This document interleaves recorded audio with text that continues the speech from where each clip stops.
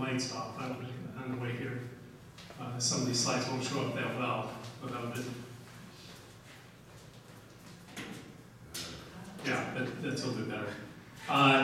Yeah, I went over shortly after I resigned from teaching. I resigned in 1983 and bought and operated my parents' golf course that my wife and I had helped build and develop.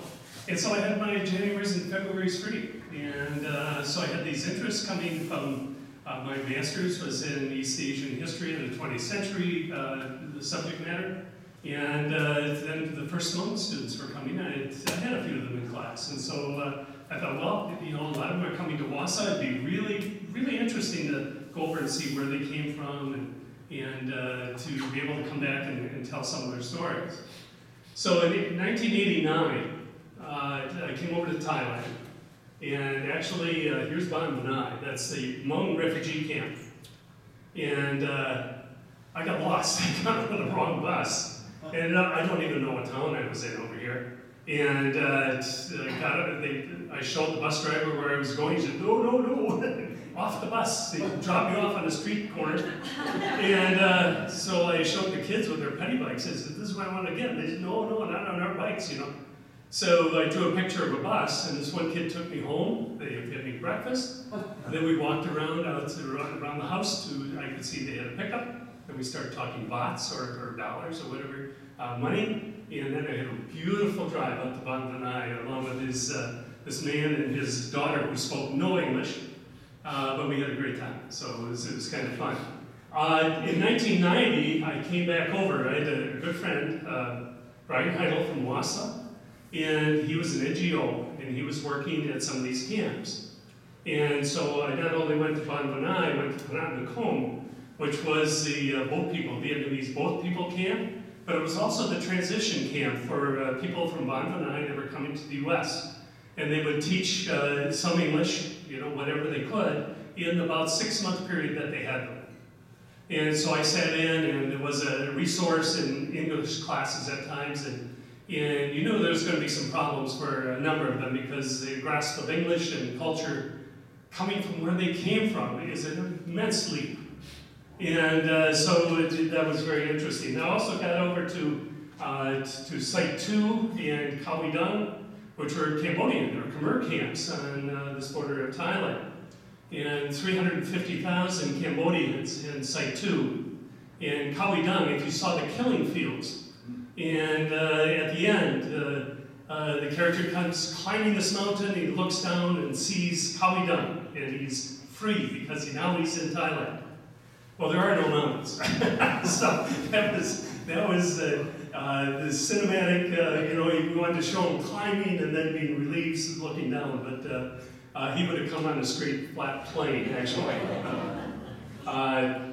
So those are the places, but what we're going to talk about mainly today would be Ban Vinai, and then also about Laos, because I was there in 1999, in 2000, going to some of the villages, Hmong villages in Xieng Khouang Province, is where most of the Hmong people live. Okay, why don't we start?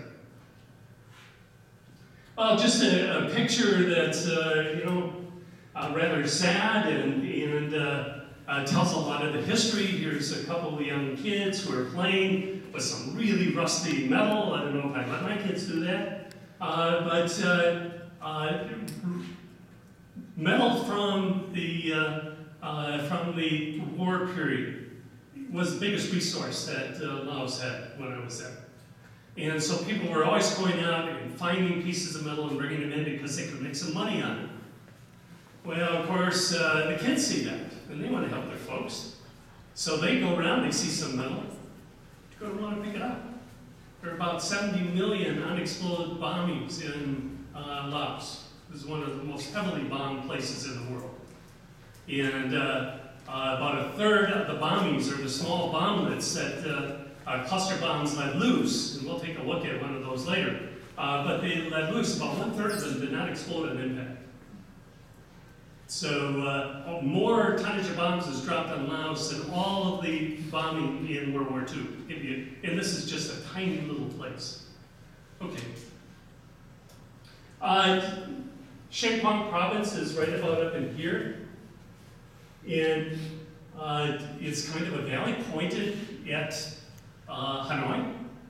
And so even when the French owned as a colony, owned Indochina, when the Viet Minh were fighting against to free Vietnam from the French, in 1953, before they had won their victory, they sent troops in and cooperated with a group called the Pathet Lao, which would be the Communist Lao.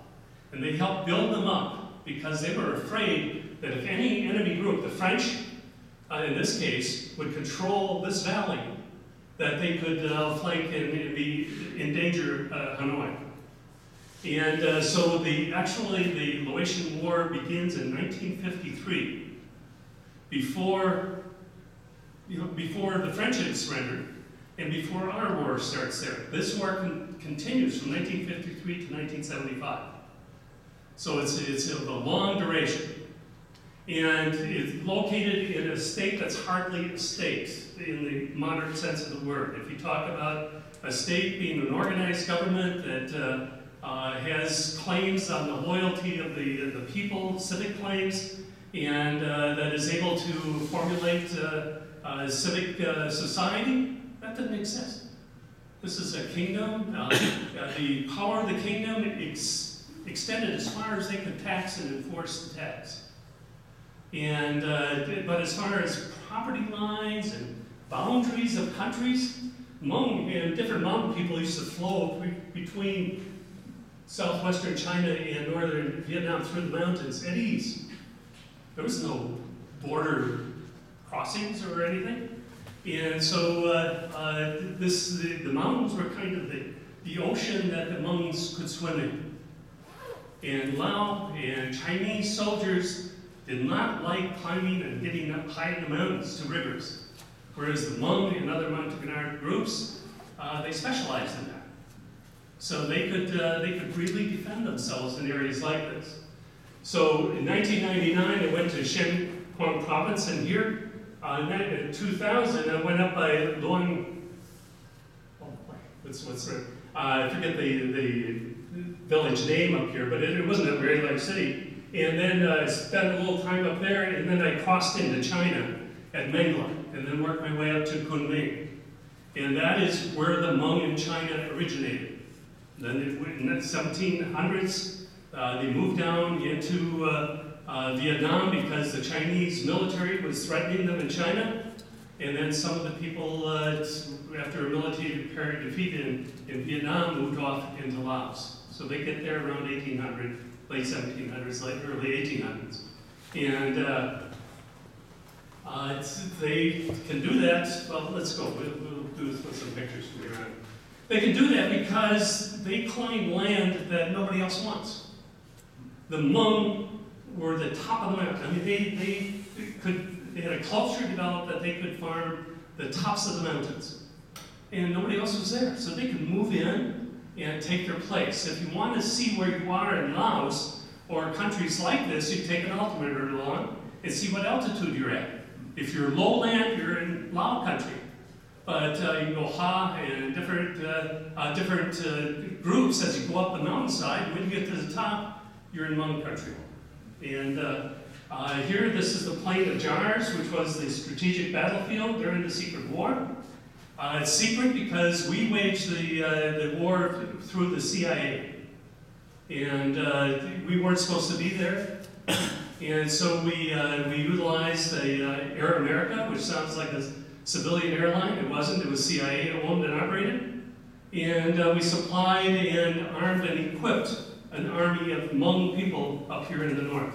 We also were working with the Royal Lao Army in Vientiane, in the south. Here you can see this was called the Plain of Jars. It's that plain that aims right toward Hanoi. So it was strategic property as far as North Vietnam is concerned. So we have four distinct characters here. We have the North Vietnamese who want to control this because it threatens North Vietnam. We have the Pathet Lao who would like to change Laos into a communist area, but they're different. They're not the same. And then we had the Royal Lao Army, which was aided and supported by the US. We paid all the bills, in other words. And, but we also developed an army up in the Hmong area.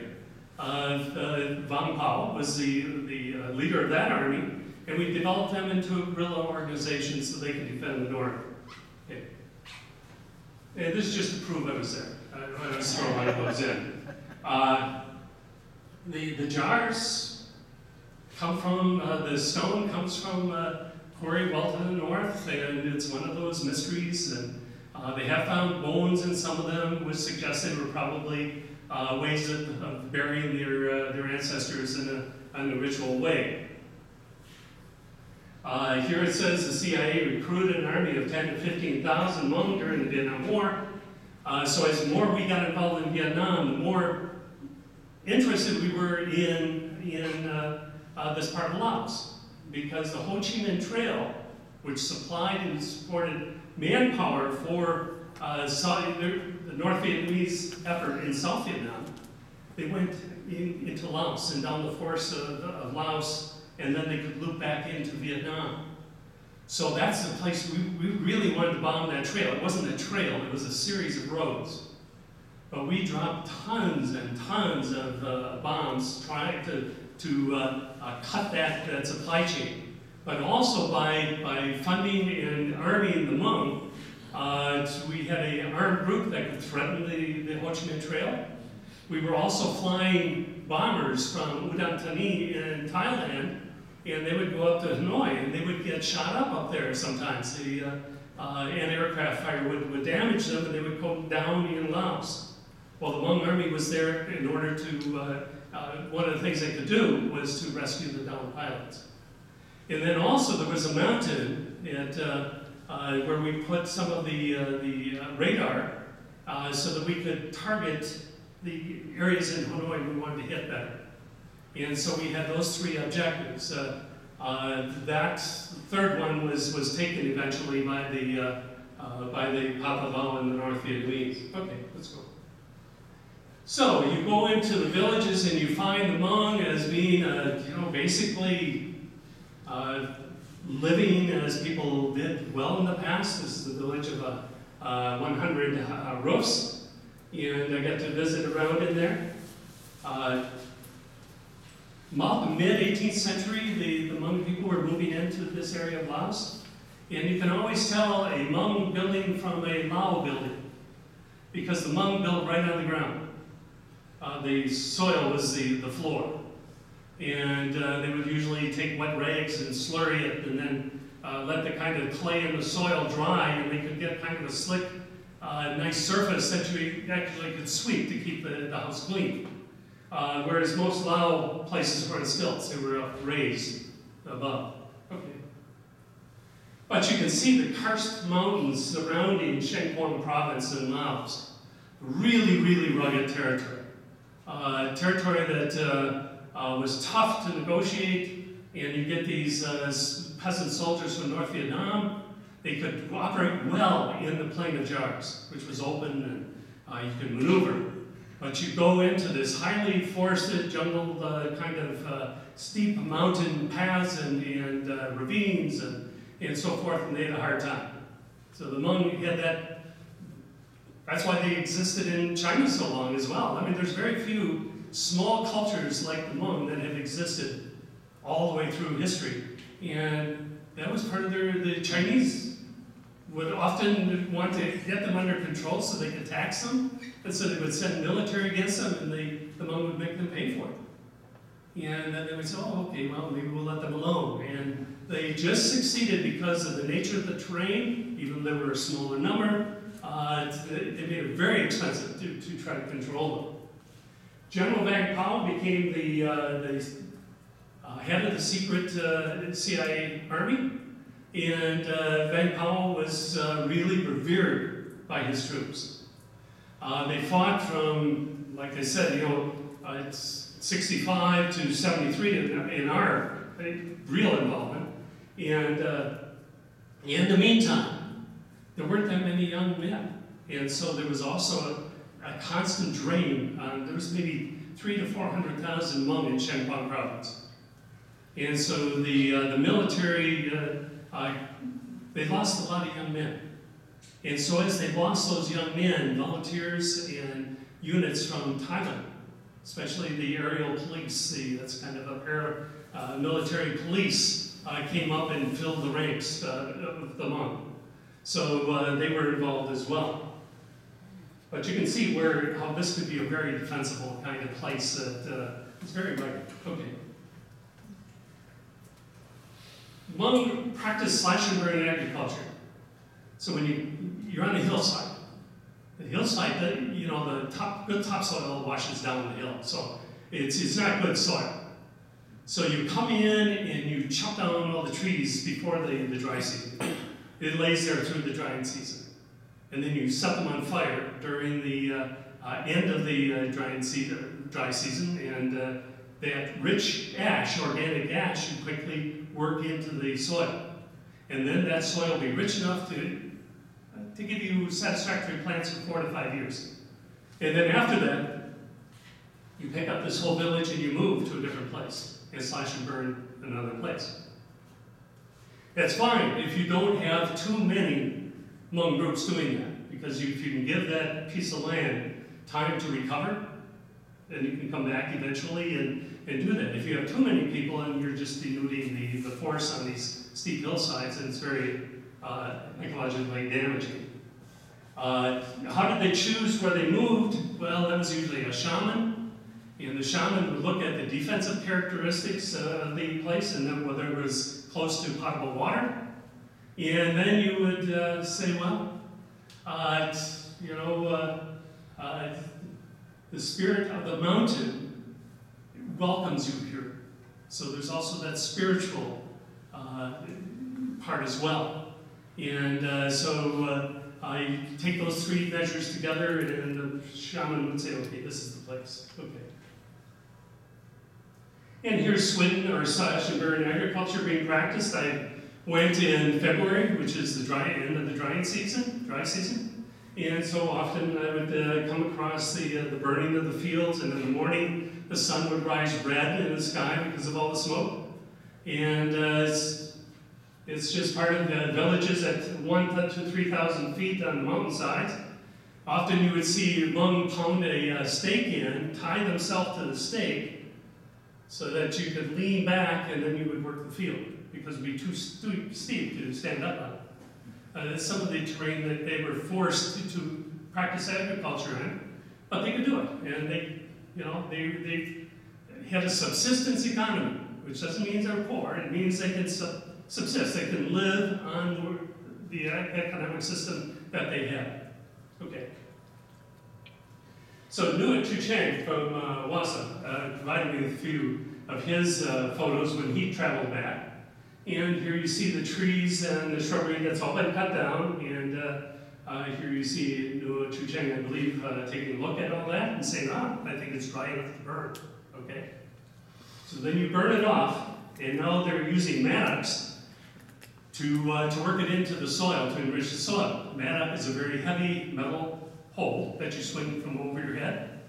And of course, what if a bombing's down there? This makes it very dangerous work. And but by working the ash into the soil, it becomes fertile enough to grow several years of crops. Okay. This is Newman High, and he's in traditional dress, and the others are working from his family, and just pointing out again that it's dangerous because of the unexploded bombings or small bombs. And down below it just says Jim Harris of Wassa leads up a mine removal operation in Laos and does a fantastic job. So if you get a chance to buy Laotian coffee from Jim, make sure to do that. He funds it all on his own his own efforts, and he spent 6 months over there. And looking at the conditions that, most villages didn't have electricity or water, and he camps out, I believe, a lot of the time, but it's rugged living. It's rugged living for the period of time he spends over there, so, okay. And this is a model of a cluster bomb, and it's got a whole bunch of little bombings inside, maybe 120 or so, 150. And inside each bombie, it's filled with little pieces of metal that are jagged and sharp. And so when it hits the ground, it shoots the shrapnel all around. It's a terrific anti-personnel weapon. Because you've got 150 or so little bombies dropping, and then all these metal fragments screaming through the air all around. Can clear out a whole big area very quickly. And they're pretty devastating. And they dropped a lot of this on Vietnam, on Laos. More bombs on Laos than during World War II. Most heavily bombed country per capita in the history of warfare. This is what these people lived through. Okay. And when I was walking along, I'd look off to the side and I'd say, oh, I had a driver, an interpreter with me, and I said, what are those? And he said, well, those are dismantled. He said, you don't have to worry about them. He said, but he kept telling me, he says, walk where everybody else walks. Don't go wandering a far field. So I took his advice on that. Okay. And this was in my hotel. This is a poster showing all the different kinds of things not to touch. And then the fact that the kids see something sparkling in the ground, they can help their family by getting some metal. And then, of course, this is what happens. The war in Laos and the war in Vietnam, the war in Cambodia still is going on. The fact that those weapons that were dropped and used in those years are still killing and maiming the people in those countries. And not in small numbers either, about 1,000 a year.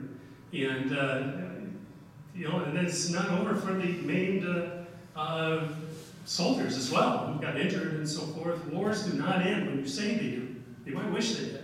But it continues on in the bodies of people and in the ravaged countryside and on the unexploded ammunitions that's still in the ground. Okay.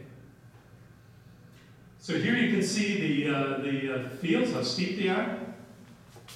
And it just says something about General Ban Vinai about the different purposes that we saw that were valuable to us so that we would sponsor his army in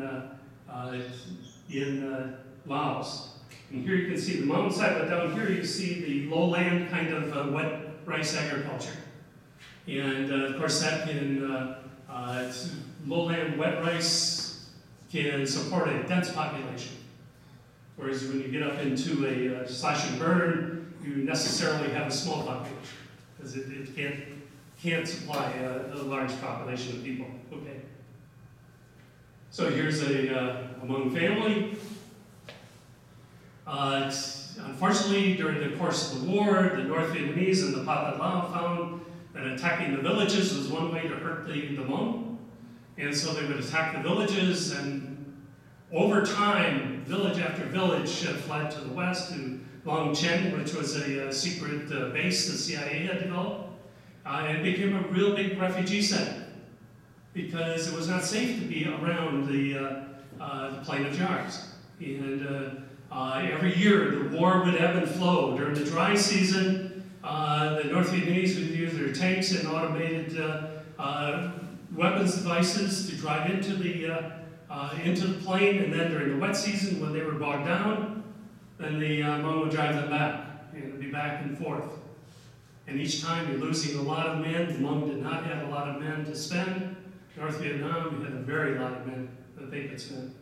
Here you see a large family. Well, that's, this is small farms. You need the help. And then for the parents, that's their social security there, those young people. And it just reminds me of my family. My dad's family, he was one of 10. And then I was one of 3. And now our son's family's two kids, so it's an inverted pyramid. And that happens as you move into different kinds of cultures. Okay. So here's Nu Chu Chang. He's collecting firewood. That's women's work. And farming and hunting. The man's work included farming, hunting, house building, tending farm animals, being village leaders, shaman, iron and silversmith, musicians, but not collecting firewood. That was the man's. Okay. And women's roles, wives of children. I'm going to just shift that over a little bit so we can see a little bit better. Okay. Housework, cooking, gathering firewood, tending gardens, smaller animal farms, and here you have a rice husker. You put some rice down there and you pound on it, and you break the husks, and you put it in the basket. Okay. And here you're winnowing the rice by throwing it up in the air, and the dry husks blow off, and the seed kernels fall down in. So you got to prepare it. I mean, there's no going to the grocery store. You take the food as it is in nature, and you have to work with it. Okay.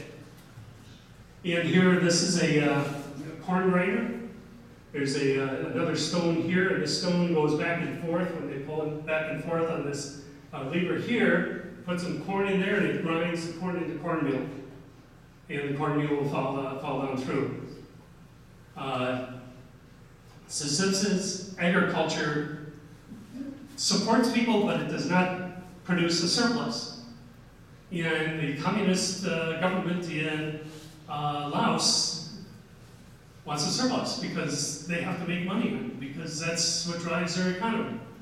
And so there's a basic difference between the Hmong living in Laos now, in the old way, and the new way that the communist government would like them to. And slowly but surely, they are settling them down on permanent farms, and so the Hmong culture is changing irrevocably. Okay. And here you get a different view of the round stone with the round stone down there, and drop the corn in, and it grates in between. Okay. And getting water from a spring, look at the heavy. I mean, it's not a plastic pail. This is a heavy wooden bucket. This is women's work. And sometimes there would be several miles from the village. So you'd have to carry it. So he's filling it. Let's go to the next one. And now he's carrying it on uneven terrain filled with water. And that's not for the men to do. I mean, these were strong people. And they could really, my grandmother, who's from Norway, she said, you know why we live so long? Because we're always going uphill and downhill. She says, never ride in an elevator. She says, walk up the steps. That's good for you. And, well, they certainly did a lot of that here. Okay. And because Nu Chu Chang has come back, they're really happy because usually visitors bring money that will help the community. So they're killing a bullock for a big celebration and welcoming Nu Chu Chang back to his family. The family is important. The clan is really important in the culture that they come from. Okay. So here's they have rich family life. It's not rich, money, but they have the families get together. And this woman said, "Will you be back here in a little while?" And I said, "Yeah, I'm going down. And we're going to have to come back through here, through an interpreter, of course." She said, "Good, okay." And this is why. They all put on their traditional dress. Now, I've always been amazed because whether you've been in third world countries where there's slums and so forth, people work as maids and so forth, come out of these slovenly looking places with just white uniforms. So how did they do that? I haven't solved that yet. But here they came out with these beautiful costumes, and this is solid silver. This is her daughter and her daughter-in-law. They aren't that rich. So that's silver, but this is aluminum made from down American aircraft. And so they've crafted it into looking like they're wealthy, when they're really not. You had this because a lot of times you had to pick up and run. So to wear your wealth was really important, because as you run, you break off a piece of silver and use it if you had to buy something along the way. Okay. And this was in the town that I was in, a prison, and oddly enough, a group of Buddhist monks are walking along. You can't maybe hardly see them over there, but I didn't even know they were there, I think, when I was taking the picture. But it's after the war, the Hmong were trapped in the enemy country. Basically, they had fought against the group that now was taking over. And so the country was a prison, in a sense. So this is kind of a metaphor for that. Here's an actual prison, but the country itself becomes a prison. Okay. Well, I heard some chanting and some drums going, and I said, "Hey, is there a healing going on in the village? And the interpreter says, yeah, I think so. And so these daggers are warning evil spirits not to enter this place, that there is a spiritual thing going on, okay? And here's a shaman. He wouldn't let me take pictures during the process of the healing, but now he's posing after. And he is standing on his horse. It's an actual horse that he uses to ride across the Great Sea to the spiritual land. And the process of getting the disease is you have 7 to 9 souls, depending on which Hmong you're talking to. And one of those souls may fall victim to an evil spirit, and he takes it across the sea, and he becomes tormented. So now the shaman comes, and he rides his horse across the sea, jumping up and down. He has a veil. This veil, red veil, goes over his head, his face, and he jumps up and down on this wooden sawhorse, and pretending, or actually, spiritually, riding this horse across this great sea. And he gets there. He says, oh, Nu is sick here, where's the spirit? And the spirit will come forward, and he said, what will happen? What can we do? And the spirit says, well, you can sacrifice a pig, and he will become better. I'll take that and exchange the soul. So you get the person laying there, and you tie a string from his arm to the leg of the pig, and you kill the pig, and the souls go back and forth. Powerful psychosomatic medicine. I mean, if that doesn't, give you a little jolt, I don't know what would. And but it's part of that spiritual existence. Maybe we associate with the Native Americans, where the mountains, the rocks, the water, they all have spirit, and spirits are active in the lives around us. Animism is a kind of religion it is. Okay. And here are some of the tools of the shaman trade, some jingles, some rice, egg, pure water, some incense, bullock horns that are cut in half, and you toss those like you might toss dice, and if one comes up on the curved end, one on the flat end, it means something, and they interpret it from that point. And they'll also interpret chicken tongues, and they have a lot of different ways of determining what the spirits are trying to tell us to do. Okay.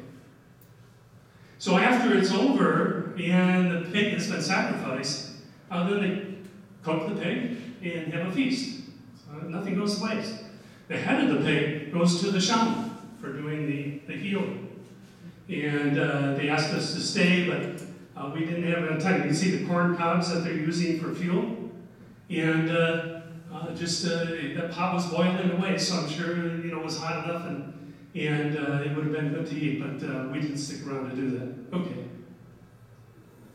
So, another place that I was at, this is the poster. And of course, this guy's looking at a poppy bulb. And that poppy bulb can be made into opium. And so he's dreaming, he's looking at it, so, oh, I would love to be in that, have that opium dream. But the opium dream down there, you can see him emaciated, turns into a nightmare. So, let's go to the next one. This is part of the Golden Triangle. This is where a lot of the opium in the world comes from, the poppies that are grown, at least at this time. This guy says, you want to see a poppy field? And I say, yeah, I'd like to see it. Okay. So we're out in a poppy field, and here's a guy, he's working away. And this, I believe, is Lao rather than Hmong, but the Hmong know how to do this as well. And he's harvesting opium. So I said, can I come up and take a look? He said, sure, come on. Okay. And he's scratching the poppy bulbs with a 3-bladed knife. And those scratches are healed by the poppy bulb with a rosin that comes in to fill the wound, just like our kind of pustule fill a wound for us. But this rosin is opium. So any animal or bird or insect that wants to eat into the poppy bulb, he goes to sleep. Okay, it's a protection. So here you can see the excised poppy bulbs. And you come along, you do that probably later in the day, and then in the morning before the sun gets too high, because you can't let this stuff dry, then it's no good.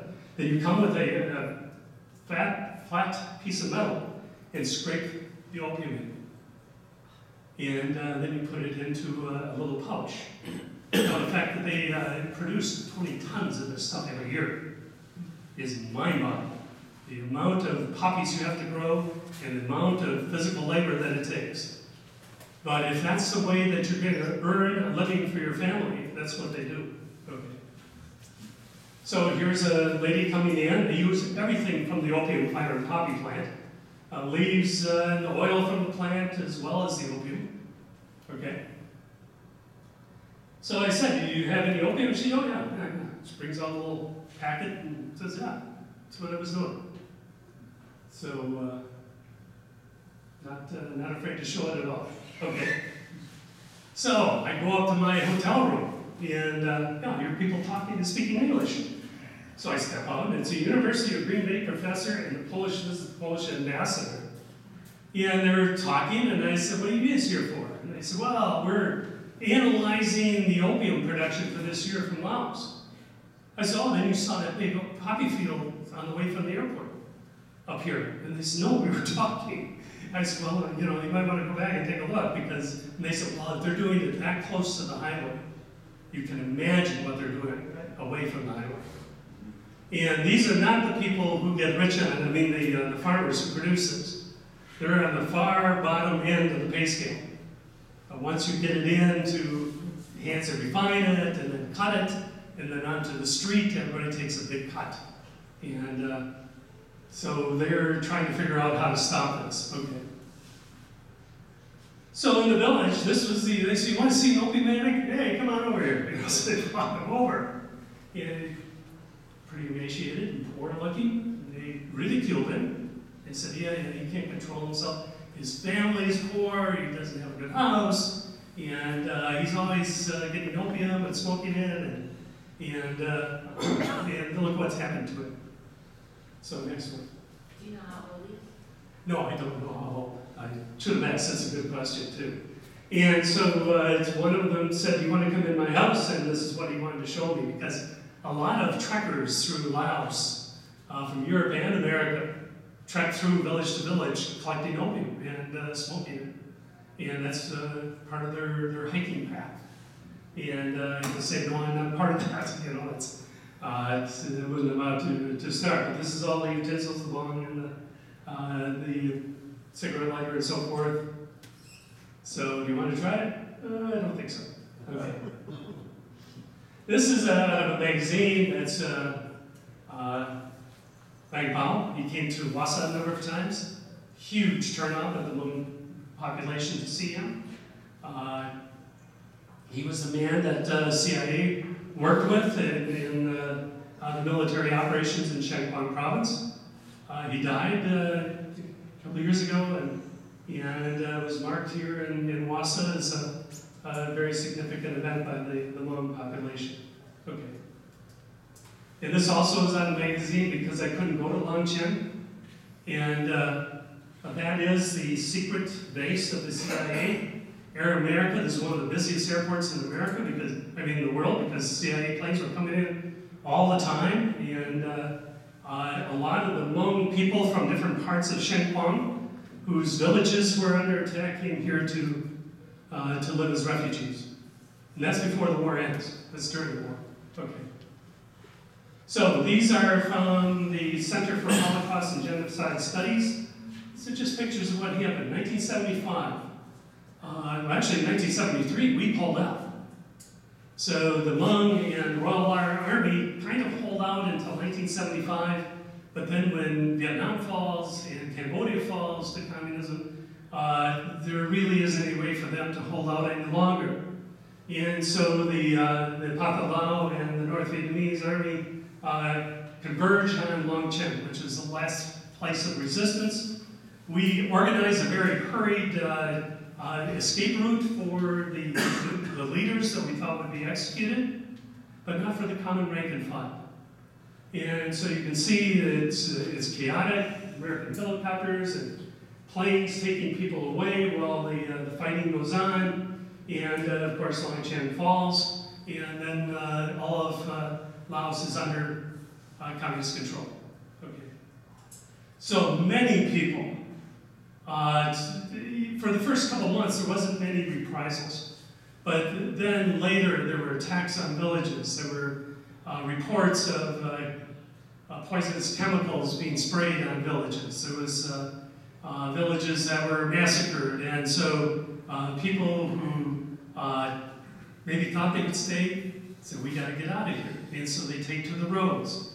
And here you can see they're moving down the roads, but anytime they were seen on the roads, the army would kill them. So they go off into the forest and the more protected areas, okay? And so they go through the waste areas, small groups, families mainly, and trying to live on. You talk to Hmong people who are older about the way that they came to Ban Vinai. And those are really, really interesting stories because they were existing on tree roots and grass roots and eating leaves and whatever they could find and making their way down toward the Mekong. Because on the other side of the Mekong, which means Great River, the Mekong is Thailand. Okay? Next. So here they get there. Well, these people they grew up in the mountains. They didn't know how to swim. There are no rivers or ponds or lakes for them. And so they get here, they need a flotation device to get across. And meanwhile, they have guards who are watching for them and shooting them down if they can. If they did make it across at the start, Thailand didn't want them because they had a Hmong rebellion of their own in their northern section, and they were going to bring revolutionaries to their territories, so they would turn them back and send them back. And we didn't think that was right, so we in the UN said, well, we'll rent 400 acres and make that into Ban Vinai, Village of Discipline, as a refugee camp. Okay. And many Hmong, you can see they got garbage bags they blew up and so forth, and some of the older peoples, some of the younger peoples, cries could be heard while they were swimming across as they were swept down the street because they just weren't strong enough to make it across. And so the Mekong is one great graveyard. We don't have any idea of how many Hmong were killed in the process of trying to escape Laos. Okay. Now, there's a dry period. That wouldn't be too bad. You can walk across here. But in the wet period, this would go up by 30 to 40 feet. This becomes a much bigger river, much different. And you just couldn't plan always to be there during the dry period. Okay. So, on that day that I got up to Ban Vinai, I hitched a ride with this guy with his pickup. We got to the refugee camp, and there was nobody there to talk to. And we drove all around, and finally we saw a couple, I'll show you a little bit later, 3 Thai workers who had just happened to be there. There's nobody's here on the weekends. We just let them alone, and then we come back on weekdays. And said, we'll take you into town, about 30 kilometers away. So I hitched a ride with them, sent my pickup on its way, and I went to this really neat clapboard hotel with a room that was over the Mekong, and you look down the cracks in the boards at the Mekong and across into to Laos. And I could also look down off the balcony to the big wok this elderly lady was working on. She'd made the meals. That was the greatest food. She really, really was a good cook. And that was $8 a day for 3 meals and a room. So it was very nice. I recommend it. Rural Thailand is really, really wonderful. But next day was Sunday, so I get up and walking around and how am I going to go about this? Sister Pierre comes walking up behind me, and I hear this French accented voice say, what are you doing here? And I look back and I said, well, I told her about Wassa and the refugees, and she said, come with me. There was no will you come with me, you're coming with me. So we went over, and here's Father John from Ohio. And she says, we're going to have Mass. And I said, well, do you mind Lutheran taking part in it? And they said, we don't care. The net gets very fine, very loose when that's not a fine mesh. And so he was the serving priest, and she was the helper, and I was the congregation. And so we went through that. And then afterwards, Father John says, well, you can't take photos in Ban Vinai without a special permit. But if you're working for me, you can take all you want. So you're working for me right now. He says, you're going to need a vehicle. So when I get there, you come along. And then once I'm there, then you've got the truck, you can go around and do whatever. Just pure luck that I got the situation that I did. Sister Pierre is delightful. She's really, really interesting. Okay. Okay, here you have a story cloth. Here's the people that about 40 years before I was there knew their valley, not too much about what was outside their valley and so forth, and were fighting wars. And all of a sudden, they knew the whole map of the world, and they could point at relatives all over the place. South America, US, Europe in different places, Africa in different places. And so, it's from this traditional people to becoming worldwide. Really, really a change. Okay. Here's the 3 Thai workers I was mentioning. A lot of fun. Every time I saw them, we had a great time. Okay. So what does a refugee camp look like? There was no barbed wire. There was about 58,000 Hmong when I was there. I said, well, what if they wander off? They said the farmers around here don't like the fact they're here at all. So they'll send them back. So he said, we don't worry about them trying to escape or anything. This is but you can see the thatched houses. For about $50, they could build themselves a house. Get the thatching material and the stuff. They originally built houses with tin roofs, but in the heat of this area, the heat can go through the thatch, but it bounces back in the tin. And so those basically they thought were ovens, so they wanted to live in. But then they also could grow some gardens and so forth in the meantime. Okay. This is from a magazine just to kind of show you a little bit of the layout. Thatched huts, tin roofed buildings. Okay, that's not a good picture. The United Nations High Commissioner for Refugees ran the camp. It's looked upon by the communist world as solidly Western, of course. But I got a kick out of this one because these women were looking in the mirrors of this bicycle and just having a high old time. They were laughing and laughing and laughing. Seeing the reflection of their own troubled Hmong culture, possibly. Being a refugee means you're disenfranchised, you have no voice. It means poverty. It means you're alienated from your culture. It means you're dependent on somebody else. It's just really, really a difficult position to be in. Okay. Foucault, who is a philosopher, said refugee camps are total institutions. They're a way of managing power and granting asylum. I mean, they're total. You are totally at the dependent on others for things and the way you're going to behave and so forth. They had to be concerned about the push and pull because if you made life too easy there at the refugee camp, more people from Laos would be coming in. Also, the farmers already were jealous of the stuff that was coming in to feed them when they're not being well fed themselves. So you could cause discomfort around it's really a tough balance that you got to meet. This was chicken day. Dump truck came and dumped the chickens up here. Okay. 90 degrees. Different days they got fish. There are other staples that they got for the week were rice, vegetables, coconut oil, and firewood. And then they would take this and hand out so many grams per family for the week. Okay. And no electricity, of course, so you had no refrigeration. Women prepared the meals. You take those chickens home, you cook it up right away so it doesn't waste. They're busy doing the household things, and the men have no role at all. There's no place for them. Their traditional man things aren't there. International relief organizations that ran this was UN bodies. National governments would donate, and NGOs, private charities, and the media getting the word out about the needs of the refugee camp. And that's what ran this camp, basically. And you can see one guy's family's load of chicken there. Okay. In the mountains, the Hmong word for water meant pure. So all of a sudden they get 400 acres with shallow wells.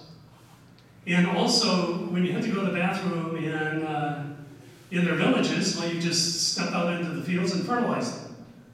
And if you did that in this 400 acres with 53,000 people, you followed up the water supply pretty quickly. So you can see the brackish stream going by in here. This is a shallow well. If you drink that water, dysentery is most likely resolved. And that's what the 3 Thai workers, their job was to educate and say, no, you have to drink the water that we provide.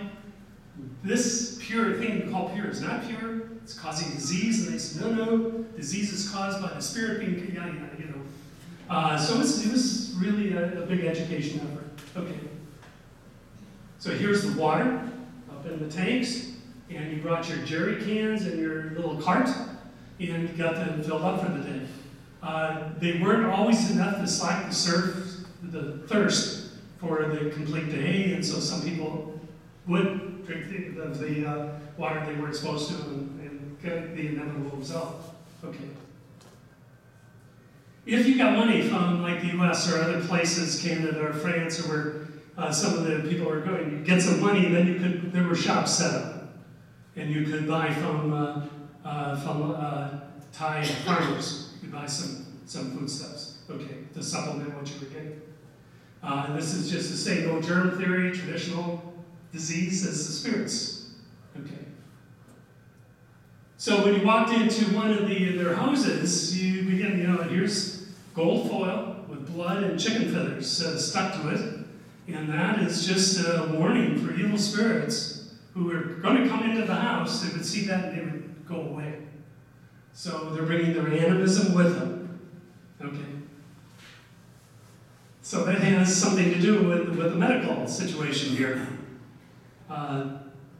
UN High Commissioner for Refugees provided very good medical facilities. Here's Dr. Oosterhuis. He's a Dutch doctor. I said, well, how are things going? He said, they get sick, they go to the shaman. If one shaman doesn't help them, they go to another one. If he doesn't help, they go to another one. And they're next to dying, then they come to me and expect me to save them. And so he's very frustrated. He said, we're at the end of the line. We ought to be at the front. When they first get it, we could treat things. We get every kind of medicine you would want here. And the facilities are excellent. Okay. And this is the pharmacy. He just said, we have no shortage of medicine. But anything we need, we can get it just like that. Okay. Just check my time here. Okay. In 1989, there were no dentists. By 1990, the Burmese dentists had trained refugees, dental technicians, mainly in pulling out teeth. So if a tooth was bothering them, they'd pull. But at least something was being done by somebody who knew kind of what they were doing. Okay. What are the roles of men, women, and children when they're refugees? It's part of a larger world political and economic order now. It's really changed. Okay. And this is the population was the highest reproduction rate of any similar population in the world. And if you talk to people about that, they said, well, our family, there's so many spirits in our family, and so many of them are dead. Those spirits are wandering around waiting new bodies to be born into. So they're filling their families back out, was the word I got. So this is a very lonely office. Okay. Lots of refugee children, going to France, going to Canada, going to the US, going back to Laos. Nobody knows. At that time, anyway. Okay. And this little girl's adopted me, so I'd walk along and they would come up behind me. Hello, which is the word they knew, and you turn around and say hello, and then giggle and scatter into the different houses and different buildings, and then you turn around and say walking, and they were right up behind you again. This time I caught them, and I was able to take a picture. Okay. Special feeding if children fall below 80% of the recommended body weight. They got the special feeding until they were 85% above the body weight for 3 consecutive weeks. And once they reached that, they were cut off from the special feeding again. Okay. And Sister Pierre headed up the leprosy or the Hansen's disease They were isolated. Nobody in the camp wanted them there, so they had to build a little facility just outside the walls. And Sister Pierre had lined up the family. The father had lost his nose, and you know, they cured it because you can cure it, but people in Asia didn't understand that. And so she had arranged with Cleveland Clinic to reconstitute a nose for this guy and to send the family back over here, because the children and the wife were going to have to be isolated in leprosy colonies. Well, the time came for them to leave, and the shaman said, "Oh, if you go to the U.S., you're going to die, and your spirit won't be reborn again," and so forth. And so he went and hid. So that flight took off. Well, now the next time was coming the next day, and Sister Pierre had him put in jail, and him locked up. And that night at supper, Father John said, "You can't do that. You can't, I don't care what you think about the mother and the children, you can't deny him his right to say no." And she said, "But the children, and they have no choice in the matter. They should have a choice." And so these two good friends who've been there for years really had a very long, drawn-out debate on this. I left early the next morning, so I never found out what happened. And when I arrived next year, I found out Sister Pierre, shortly after that, had been retired to a retirement place in France. So it was just an interesting comment. Okay, we'll go through these last ones fairly quickly. I'm talking with students. They're looking at Pine Valley Golf Course scorecards, by the way. And I'm in the back talking with other students about different states and different cities that they had relatives in. Okay.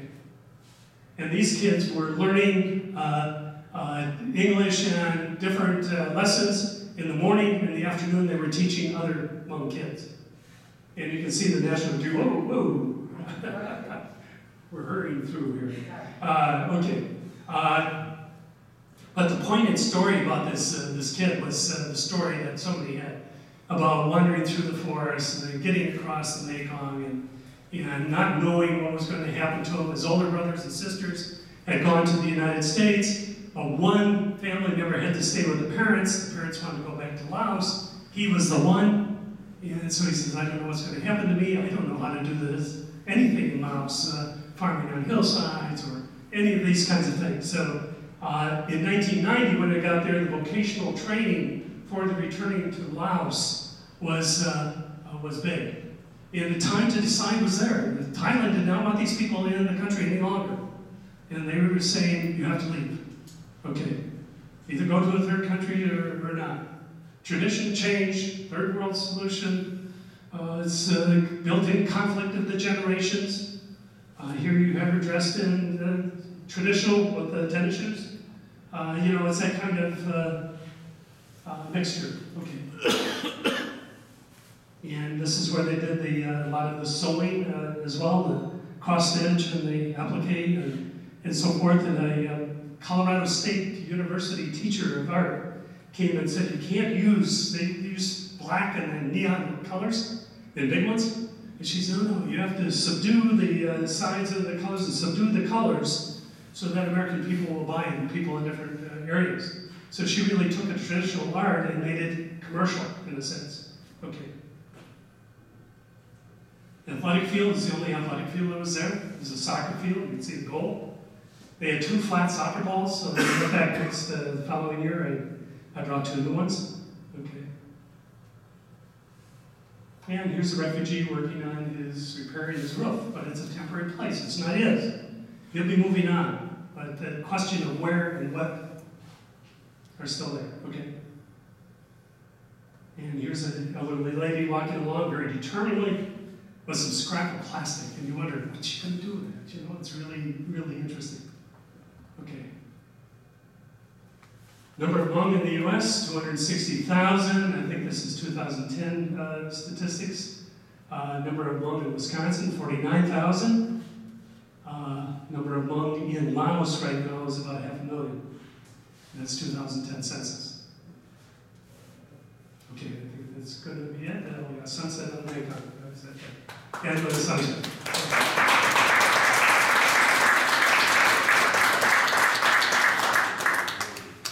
Any questions? We've probably answered everyone, right? It was just really an interesting,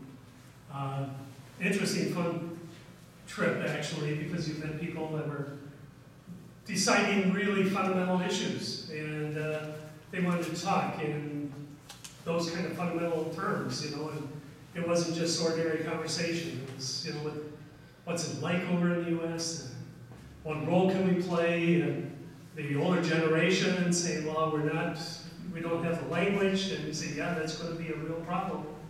And the young saying, we want to get there because we want to start at being something. If you're in a refugee camp, you're well on your way to being nothing. And so, you know, these were really interesting conversations. And, so I came back and gave a lot of talks in schools and social services groups. You know, I'm doing it at assisted living places. And pretty soon I'll be in the assisted living place in money. Sorry, go on. Yeah. Tell me a little bit what the kids did all day long. Pretty much I was told that they didn't send them to school because they didn't want them to learn government propaganda. Yeah, the schools were crowded, so there were some going there, but yeah, there's that division of people who didn't want their kids to go because they want to go back to Laos. And of course, some of them, that's the decision that they make. And once the third world deciders moved to US or Canada or Australia or France or whatever, those who were left were taken back into Laos. And there the government has settled them and into settlements. And of course, they want them to farm in a sense that's commercial, so that they can make money on taxes. And also, for many, many years, around Long Chen in the far west, there was a low, slow-burning insurrection of the Hmong that were still in the forest around there. And so they didn't trust them either, the government.